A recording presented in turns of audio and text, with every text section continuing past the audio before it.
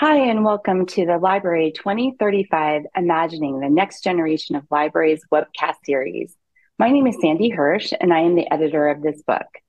I am pleased to host this webcast series featuring several of the book's contributing authors who will share their vision for libraries over the next decade. Today, I welcome Alexia Hudson-Ward, author of Chapter 13, Open, Inclusive, and Diverse, the Academic Library of 2035. Alexia Hudson-Ward is Associate Director of Research, Learning, and Strategic Partnerships of the Massachusetts Institute of Technology Libraries. She is also Editor-in-Chief of Toward Inclusive Excellence, an award-nominated blog focused on diversity-centered research. Hudson-Ward is an American Antiquarian Society member, a trustee of the Corning Museum of Glass, and a trustee at the Conversation, U.S. edition. Throughout Chapter 13, Alexia Hudson-Ward discusses the importance of purposeful planning and action to build a future that is inclusive and diverse in academic libraries. Factors such as library space, generational influences, and economic instabilities can influence whether the library remains stagnant or moves closer to an open and inclusive organization. Welcome, Alexia Hudson-Ward. I'm so happy to talk to you today. Thank you, Sandy. Thank you so much for this invitation and also the invitation to contribute to what I think is such an important and wonderful work. So thank you. It's really, it's my pleasure. So let's get this started. And I'd love to hear from you about what your vision is for the future of libraries in 2035. It's always an interesting question because 2035 at one point sounded so far away. And in fact, it's not. It's, a decade and some change, right? And so how do I or anyone would think about the future, I would imagine, or a vision would be more evolutionary than kind of very tactically situated. So in my mind, I really see our future as being, just really remarkably dynamic, remarkably complex, remarkably interesting, remarkably diverse, but definitely situated within the context of a more inclusive structure that takes into consideration the evolutionary changes that are happening, not just within the United States, but throughout the world. Well, thank you. Yeah, so that's a lot for us to be thinking about. And I'm wondering are you most concerned about as you're thinking about that vision of libraries for the future? I think about two accelerants, Sandy, quite frankly, that give me pause. I won't necessarily say they keep me up at night, but they give me multiple pauses throughout the day, throughout the week, throughout the month, in terms of our capacity currently to be able to respond to them. And that's the ongoing global climate crisis and the rise of AI. There's a lot of emphasis on, of course, generative AI, and rightfully so, but there are other tools within the overarching artificial intelligence strata that we should also have some significant concerns about. And to me, libraries should definitely have some imprints in, especially when it comes related to things like patron privacy and security. So those are things that really concern me. When I reflect back on the climate issue, I haven't had a recent conversation with a colleague that hasn't involved some water infiltration or some other challenges that are compromising their physical spaces, their physical collections, and their technological infrastructures. And so to me, I think that, we understand these complexities intellectually, but the extent to which we are starting to build capacity and scale from an organizational design perspective has yet to be determined. And that's something that definitely concerns me. Thank you. So, I know we have several important things to be concerned about, but let's think about what might be exciting for us to envision for the future as well. What excites you? The thing that excites me the most is really advancing more open scholarship through a very diverse lens. And so I feel, and I've said this, over the course of many years, Sandy, that, a lot of the open access and open scholarship endeavors have really been centralized or focused on Western culture. And as we know, and as I wrote in my chapter, we have a continent, Africa, that has the largest youth population in the world, that their technological on-ramp is oftentimes a mobile phone. The entire region that is referred to as the Global South now seeks partnerships, more dynamic partnerships, if you will, more intentional partnerships with institutions and libraries on the Western side to really start thinking about the ways in which Indigenous culture can be preserved, more intentionally. I think that is so extraordinarily exciting.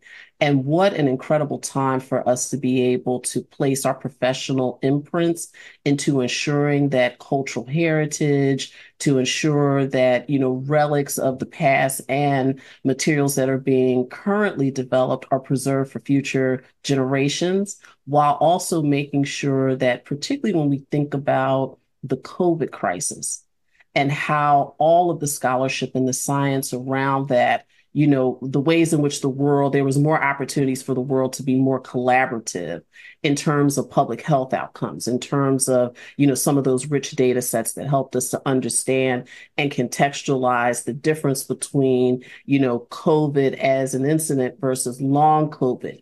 And so to me, all of those things makes this period in time for academic libraries just so extraordinarily exciting and our future exciting. I think that's great. And I was so happy that you brought this perspective into the book and that you surfaced this angle to our future and the importance of, thinking about our, open scholarship through this diverse lens and bringing in some of the global perspectives that I think it was great to hear, and I think expands our horizons in interesting ways. Thank you. Thank you. It's one of the things where, I know that many of us have been committed to advancing what we have loosely described as DEI under a wide swath of initiatives. However, our world is getting smaller, and it feels to me like it's getting smaller each week, more small each week.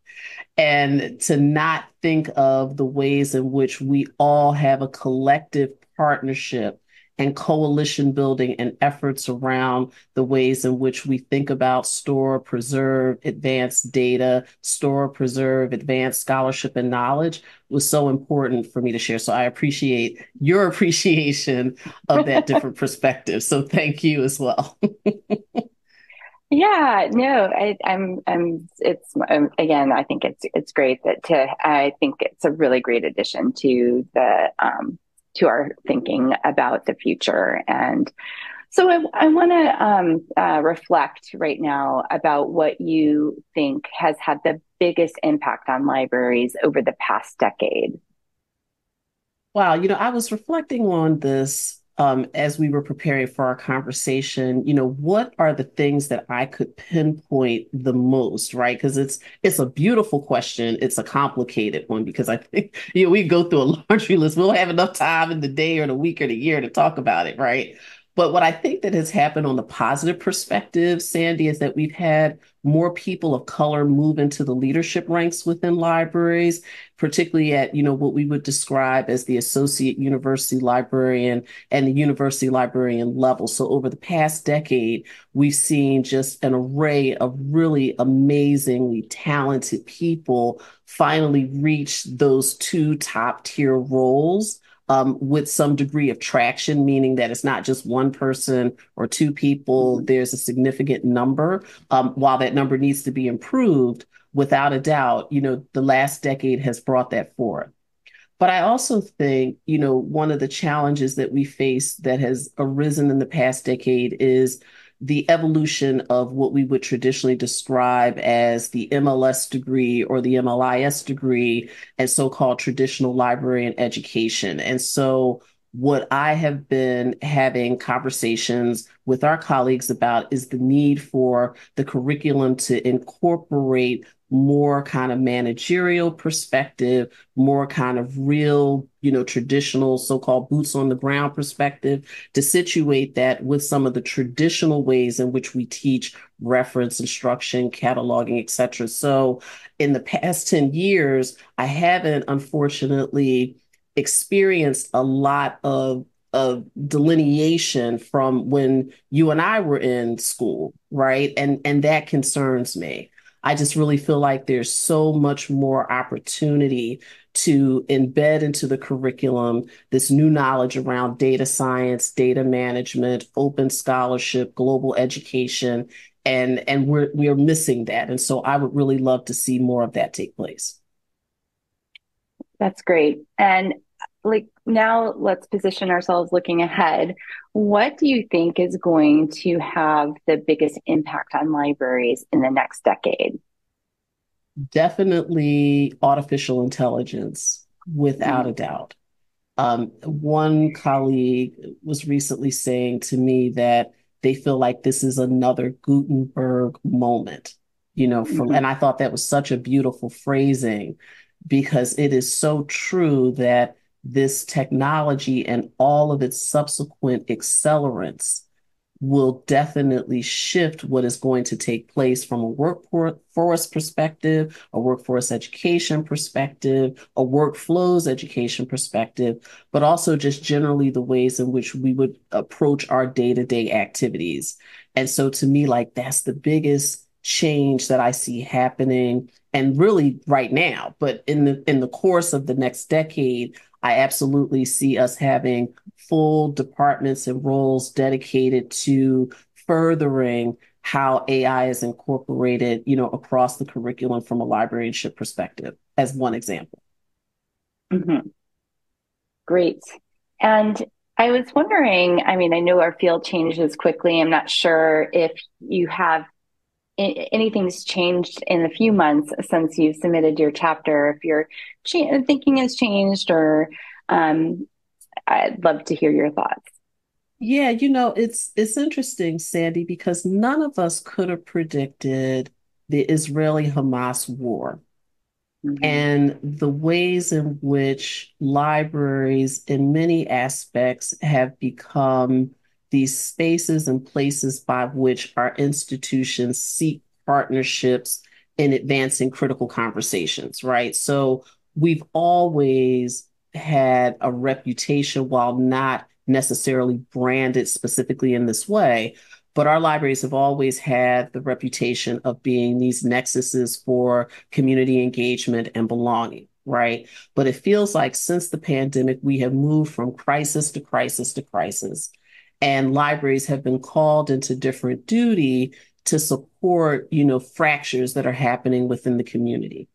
Of course, that wasn't anything that I could have necessarily had written at that time, although Hmm. upon reflection, I could have incorporated some more detail around how these difficult circumstances that are taking place, be they in the United States or be they internationally, how that's going to impact library work.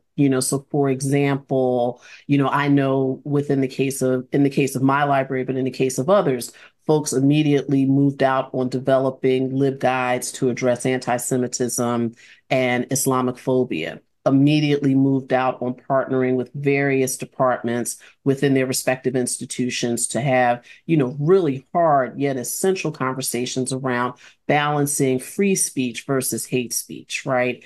And so when I reflect back on an open and diverse library of the future, to me, that's a piece that is definitely missing in my chapter that, I wish I would have had the opportunity, to iterate on further because I think it's so important and it's going to continue. Well, I'm so glad that you brought that up, and hopefully people will tune into this webcast so they can hear this additional perspective as well. And it was interesting to hear the role of libraries because, of course, the Israel Hamas situation is just one conflict of many that happen and Yes. around the world, and that will likely happen again in the future in other places. So maybe this is an area that the library will continue to uh, play a role in the future. Unfortunately, and not we hope there won't be more, but it Right, seems like there right. will likely be more conflicts in the future. So, Oh, absolutely, interesting place for the absolutely. library to be helping, as you said, maybe mend some of the fractures that exist in our communities. Yeah, and to enact a different form of leadership, right? And Mm-hmm. to demonstrate a different form of social intelligence at a time in which, so many college community members are hurting, right? And our own teams are hurting. And so I'm not suggesting at all that, people should be kind of these professional self-sacrificial lambs in the minute of crisis and, just kind of throw your professional hat on and kind of tuck your feelings and kind of move on. What has been an interesting evolution that I think will continue is also the centering of our marginalities and identities in these complexities, and how that helps to inform the ways in which we will do our work currently and in the future.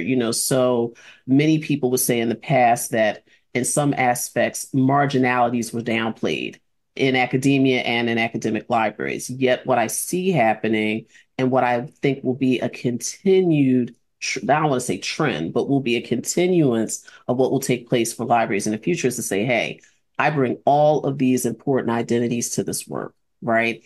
And so therefore it informs differently how I can partner with faculty, with researchers, with students, with staff outside the libraries on how we determine what is the best information to get out, how to combat disinformation that arises in the midst of conflicts, right? That we can agree disagreeably, if you will, without there being, this desire to deconstruct, one's entire career, because we had that happening. Unfortunately, we have these external forces that are coming into the fold of what's taking place at colleges and universities and literally attempting to reshape not only curriculum, but actually, aiming to remove people from their positions. We've never seen this happen before, right? And some of it is fueled by whether they be deliberate or not, they're fueled by disinformation campaigns. And so to me, this is the moment where the evidence base, the data base, the truth base, the knowledge based detail must absolutely come to the fore. And we are the people that are best capacity to help with this. Absolutely. And to lead with it in some aspects. I think I think that's connects us to the next a little bit to the next question I want to ask you, which is, you're just talking about all these complexities that libraries are addressing. So, do you have any advice for information professionals as they look toward the future in the next 10 years? I do. I do. So, one of the things that I think is important for anyone, whether you are deciding to be an individual contributor or if your career trajectory is moving towards a leadership role, it's important to understand all of the aspects of how the library works, right? So, not just the four corners of your existing position, but how does administration work? How does administrative services work? How does the finances of this particular place work? How does strategic partnerships and planning and engagement with faculty and researchers work? Really understanding that helps to enrich and inform the ways in which you can be successful in your position, and so I think that's so vital. And getting that knowledge can come in an assortment of ways. So some institutions I know like yours, has a management track, offers management courses, others can kind of seek those individual kind of learnings out through open access courseware, et cetera, and then just sometimes just asking a leader, many of us are so open to having conversations with people about this is how things work.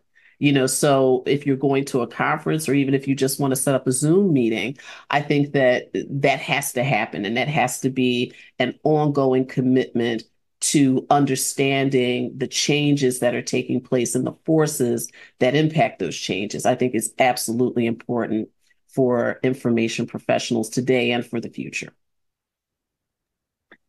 That's great. And is there anything that information professionals can do to better prepare for their desired future?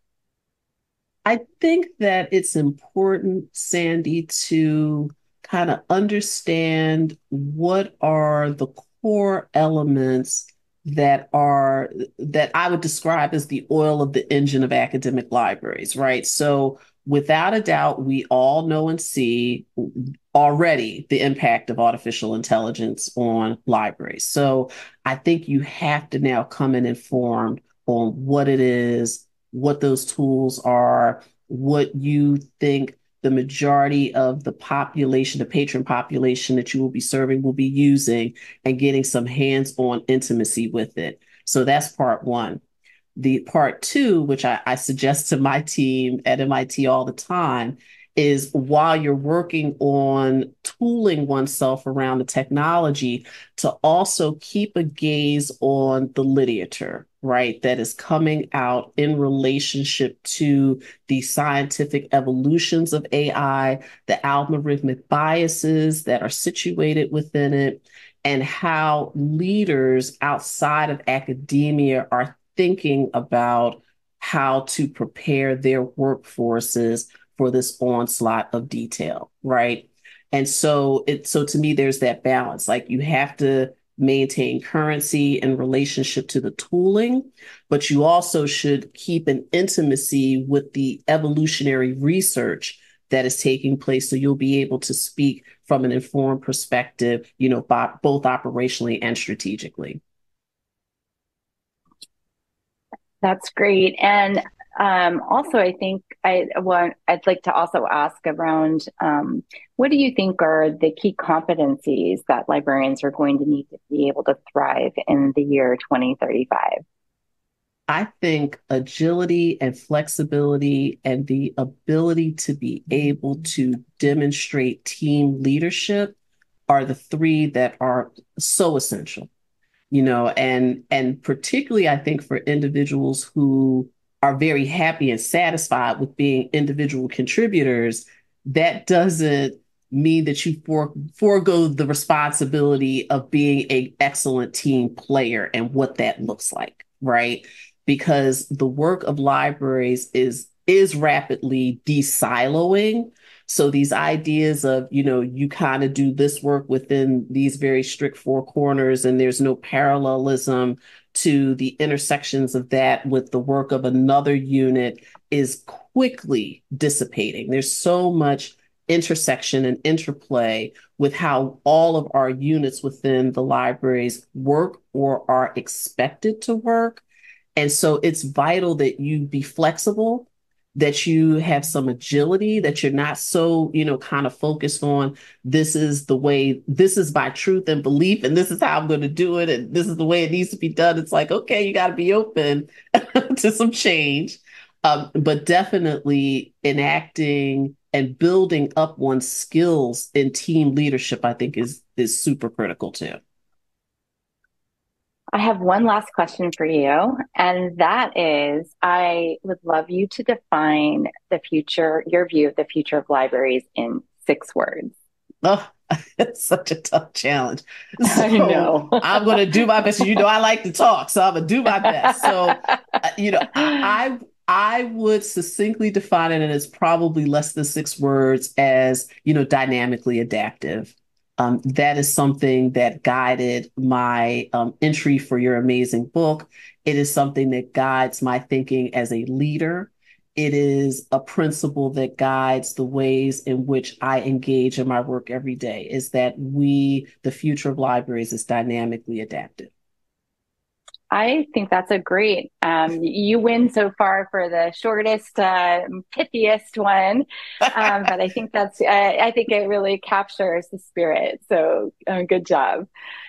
Thank you. So I'd like to thank you, Alexia Hudson-Ward, for joining me today. And I also want to thank you again for your great contribution to Library 2035, Imagining the Next Generation of Libraries. It has been an absolute pleasure to talk with you today and to hear more about your vision for the future of libraries. Thank you, Sandy, so much again for this opportunity. It was a treat to speak with you as well. And thank you also for attending this webcast with Alexia Hudson-Ward, author of Chapter 13, Open, Inclusive, and Diverse, the Academic Library of 2035. To view additional author webcasts from this Library 2035 webcast series, please visit the link or use the QR code on your screen. And thank you for attending.